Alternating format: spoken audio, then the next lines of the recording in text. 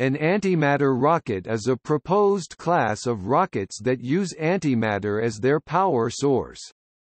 There are several designs that attempt to accomplish this goal.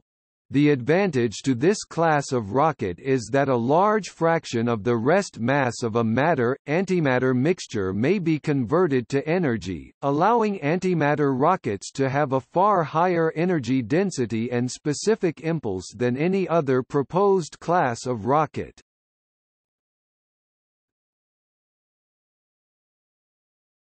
Topic: Methods.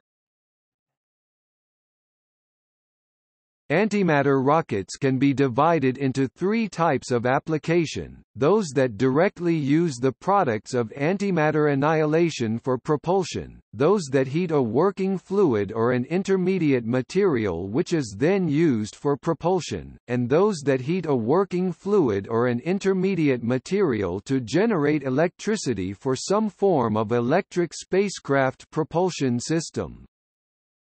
The propulsion concepts that employ these mechanisms generally fall into four categories: solid core, gaseous core, plasma core, and beamed core configurations. The alternatives to direct antimatter annihilation propulsion offer the possibility of feasible vehicles with, in some cases, vastly smaller amounts of antimatter but require a lot more matter propellant. Then there are hybrid solutions using antimatter to catalyze fission-fusion reactions for propulsion.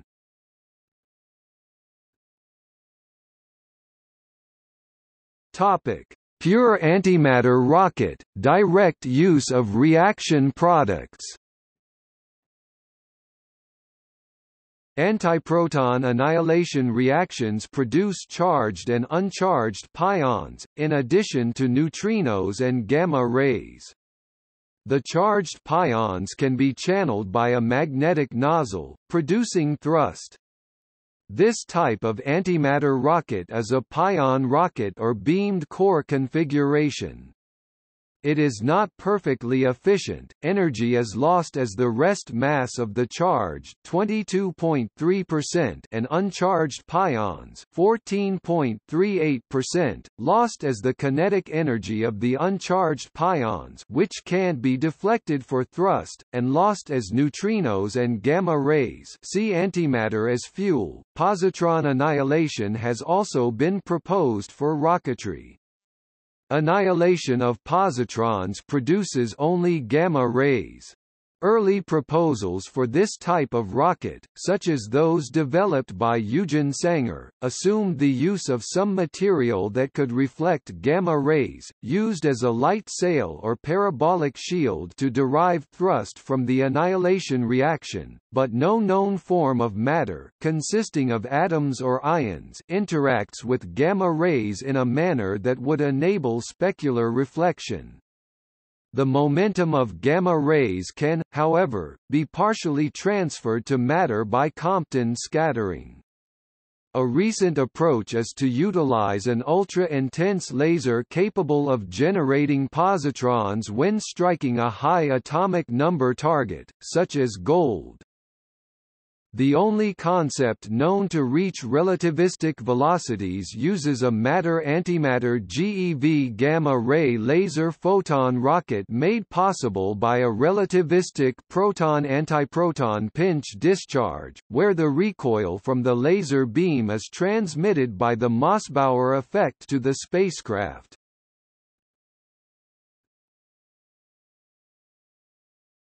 Topic: Thermal antimatter rocket, heating of a propellant. This type of antimatter rocket is termed a thermal antimatter rocket as the energy or heat from the annihilation is harnessed to create an exhaust from non-exotic material or propellant. The solid core concept uses antiprotons to heat a solid, high atomic weight Z, refractory metal core. Propellant is pumped into the hot core and expanded through a nozzle to generate thrust. The performance of this concept is roughly equivalent to that of the nuclear thermal rocket. SP display style I underscore text SP approximately 103 seconds due to temperature limitations of the solid. However, the antimatter energy conversion and heating efficiencies are typically high due to the short mean path between collisions with core atoms, efficiency eta E display style eta underscore E approximately 85%. Several methods for the liquid propellant thermal antimatter engine using the gamma rays produced by antiproton or positron annihilation have been proposed. These methods resemble those proposed for nuclear thermal rockets. One proposed method is to use positron annihilation gamma rays to heat a solid engine core. Hydrogen gas is ducted through this core, heated, and expelled from a rocket nozzle. A second proposed engine type uses positron annihilation within a solid lead pellet or within compressed xenon gas to produce a cloud of hot gas, which heats a surrounding layer of gaseous hydrogen.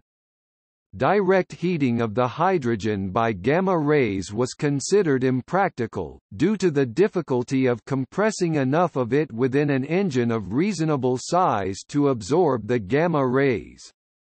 A third proposed engine type uses annihilation gamma rays to heat an ablative sail, with the ablated material providing thrust. As with nuclear thermal rockets, the specific impulse achievable by these methods is limited by materials considerations, typically being in the range of 1000 to 2000 seconds. The gaseous core system substitutes the low melting point solid with a high temperature gas, i.e. tungsten gas, plasma, thus permitting higher operational temperatures and performance. SP display style I underscore text SP approximately 2 times 103 seconds. However, the longer mean free path for thermalization and absorption results in much lower energy conversion efficiencies.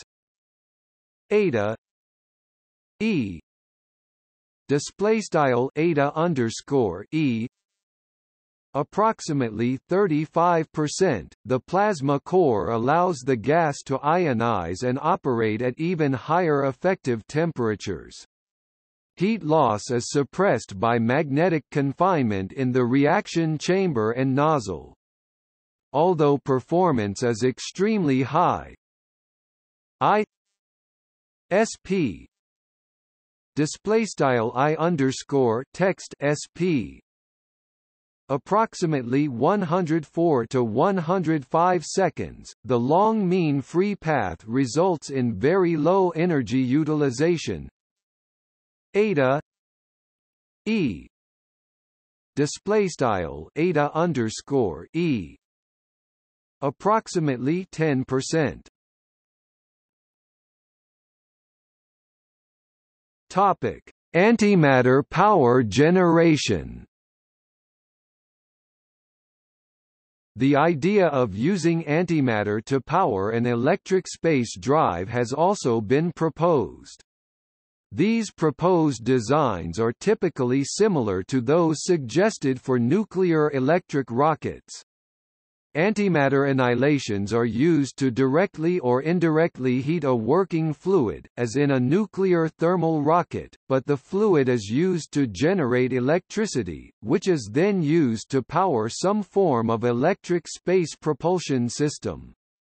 The resulting system shares many of the characteristics of other charged particle, electric propulsion proposals, typically high specific impulse and low thrust.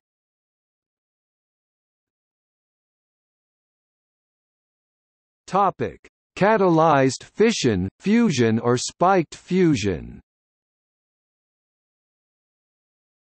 This is a hybrid approach in which antiprotons are used to catalyze a fission-fusion reaction or to spike the propulsion of a fusion rocket or any similar applications. The antiproton-driven inertial confinement fusion (ICF) rocket concept uses pellets for the DT reaction. The pellet consists of a hemisphere of fissionable material such as U-235 with a hole through which a pulse of antiprotons and positrons is injected. It is surrounded by a hemisphere of fusion fuel, for example deuterium-tritium, or lithium deuteride.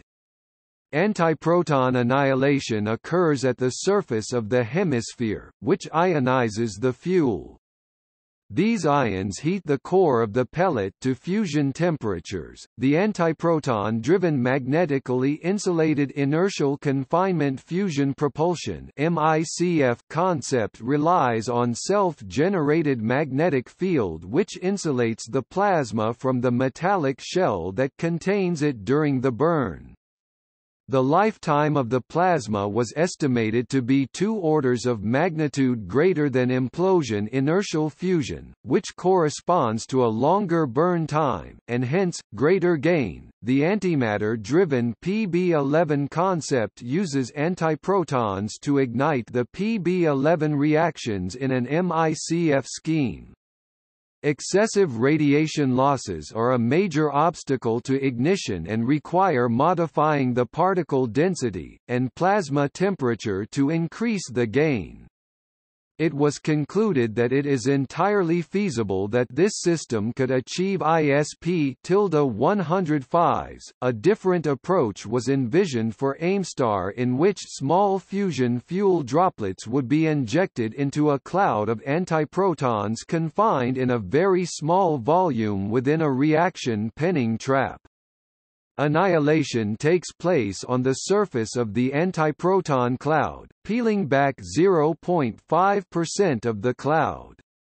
The power density released is roughly comparable to a 1 kJ, 1 nanosecond laser depositing its energy over a 200 micrometers ICF target. The ICON-2 project employs the antiproton catalyzed microfission (ACMF) concept, which uses pellets with a molar ratio of 9:1 of DT, U-235 for nuclear pulse propulsion.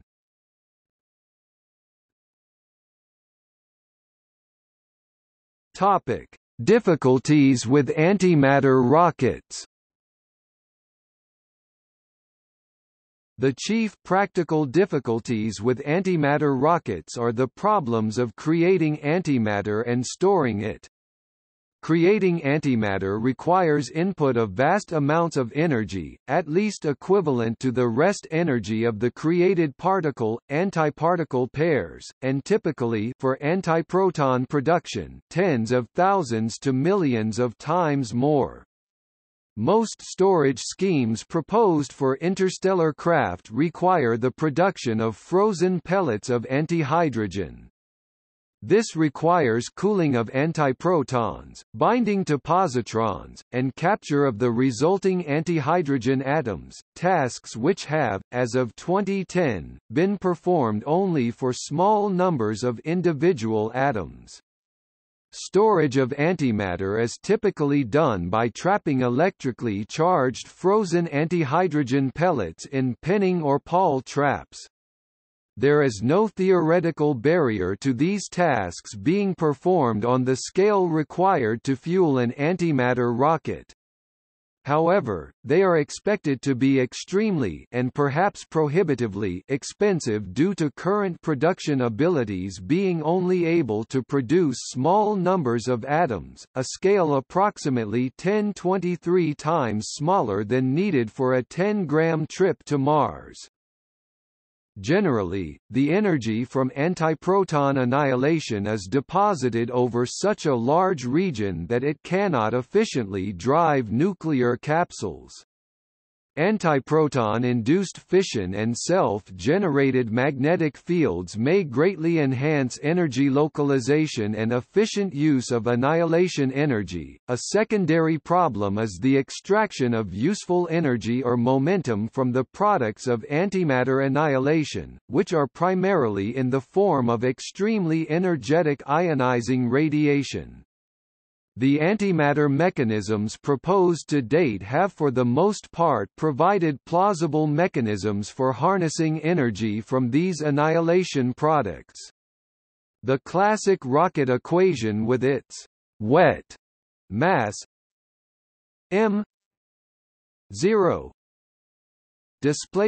m_0 with propellant mass fraction 2 dry mass m 1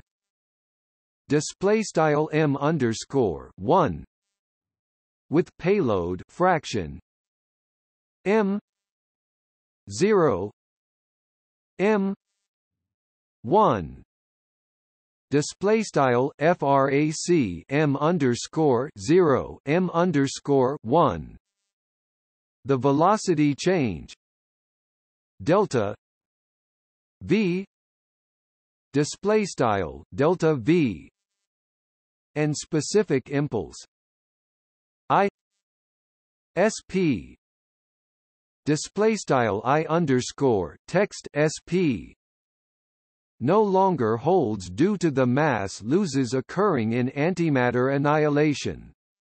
Another general problem with high-powered propulsion is excess heat or waste heat, and as with antimatter matter annihilation also includes extreme radiation.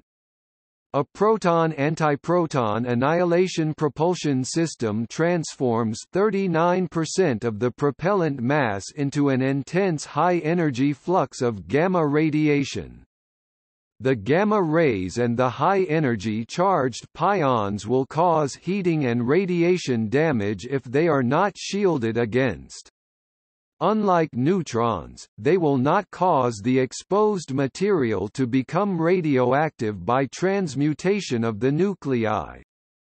The components needing shielding are the crew, the electronics, the cryogenic tankage, and the magnetic coils for magnetically assisted rockets.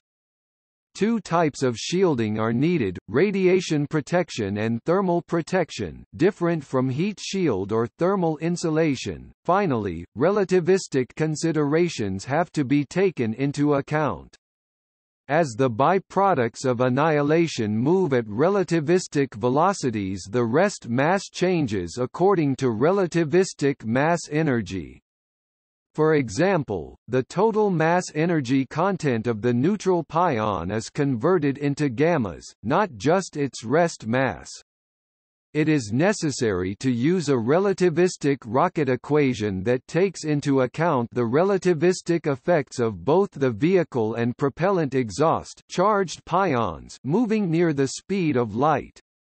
These two modifications to the two rocket equations result in a mass ratio m 0 m 1 display style frac m_0 m_1 for a given delta v display style delta v and I sp display style I_text sp that is much higher for a relativistic antimatter rocket than for either a classical or relativistic conventional rocket.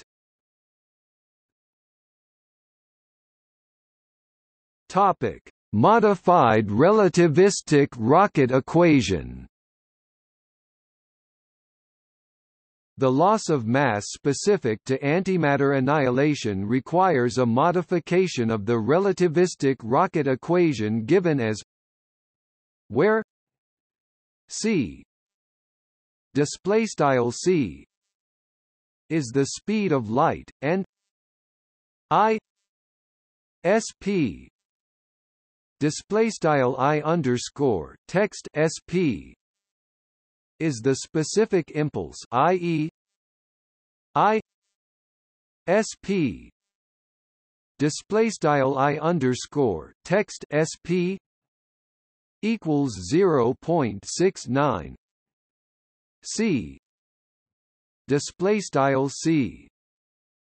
The derivative form of the equation is where m ship display style m underscore text ship is the non-relativistic rest mass of the rocket ship, and a display style a is the fraction of the original onboard propellant mass non-relativistic remaining after annihilation, i.e. a display style a equals 0.22 for the charged pions. EQ2 cannot be integrated analytically. If it is assumed that V I SP display style V sim I underscore text SP such that 1 minus I SP V C 2 1 minus V 2 C 2 display style 1 frac I underscore text sp v c caret 2 sim 1 frac v caret 2 c caret 2. Then the resulting equation is EQ3 can be integrated and the integral evaluated for m 0 display style m underscore 0 and m 1 display style m underscore 1 and initial and final velocities v I equals 0 display style v underscore I equals 0 and v f equals delta v display style v underscore f equals delta v. The resulting relativistic rocket equation with loss of propellant is topic other general issues. The cosmic background hard radiation will ionize the rocket's hull over time and poses a health threat. Also, gas-plasma interactions may cause space charge. The major interaction of concern is differential charging of various parts of a spacecraft, leading to high electric fields and arcing between spacecraft components. This can be resolved with well-placed plasma contactor. However, there is no solution yet for when plasma contactors are turned off to allow maintenance work on the hull. Long-term space flight at interstellar velocities causes erosion of the rocket's hull due to collision with particles, gas, dust and micrometeorites. At 0.2 c c for a 6 light-year distance, erosion is estimated to be in the order of about 30 kg per square meter or about 1 cm of aluminum shielding.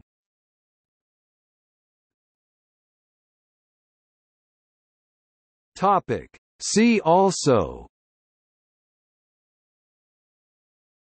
nuclear photonic rocket.